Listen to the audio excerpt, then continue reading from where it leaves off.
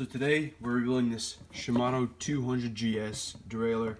This applies to a lot of the early 90s derailleurs. Pretty much anything that has a plastic knuckle, this will apply to Altus C10, Acera X, Alivio MC10. The only tools you need are some pliers, a pick, a screwdriver, an 8mm wrench, and some Allen keys.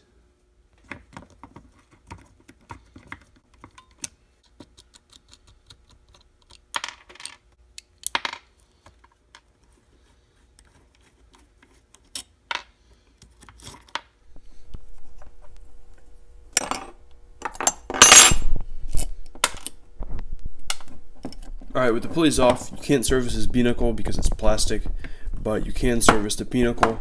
And for these lower end derailleurs, it's optional. You don't have to do it.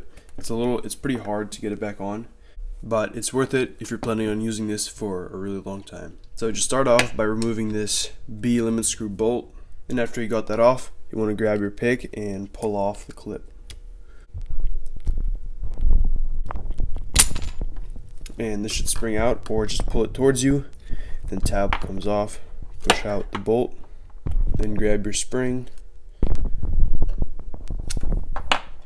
Alright, now everything is all taken apart and it's time to clean. For this you can use some cleaner or degreaser. You can also use a wire brush or a pick. You could also put it in your sink, use brake cleaner, whatever you want. Just remember, if using brake cleaner, stay away from the plastic parts or just wipe it off really fast. And if you have rust on your cage, you can use some aluminum foil and scrub it with some water.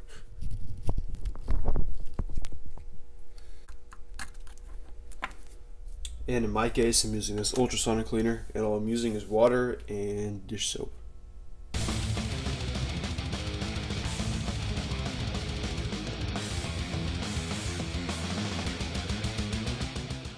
Alright, now everything is all nice and cleaned down. For the chrome parts, I use this Quick Glow wax, and for the aluminum on the P-knuckle, I use some of this Mother's. Now for the assembly, something you're going to need is grease. And for the pulleys, I also got some SRAM butter. So if you do use an ultrasonic cleaner, this B-knuckle, remember, you can't take it apart. So some water could get in there, usually doesn't from my experience, but you can just grab some chain lube, put it on the end right here. Alright, so first off, for the P-knuckle, you want to grab your seal, make sure it's facing up like this, and then you want to grease up the inside of that P-knuckle area, and then grab your spring.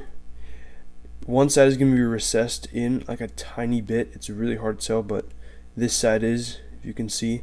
You want that side sticking up, and then get the other side and put it in the hole. Make sure it goes down all the way. And grab your bolt, and you want to put it in with a rotating motion. Alright, after you got the bolts in, you want to grab your plastic seal. You want to slide that in as well. And then grab your metal retaining ring. Make sure it engages all the way, and then prepare to turn this tab all the way behind there.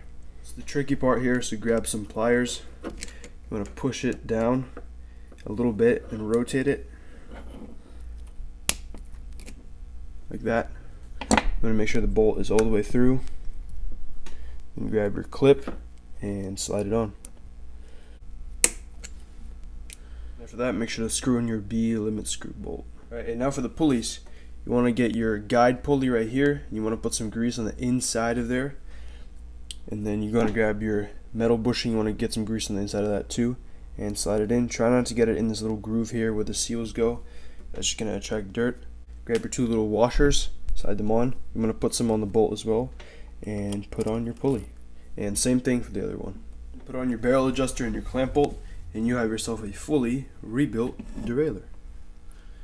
These old derailleurs are pretty common, but they're not that reliable because of the plastic knuckle.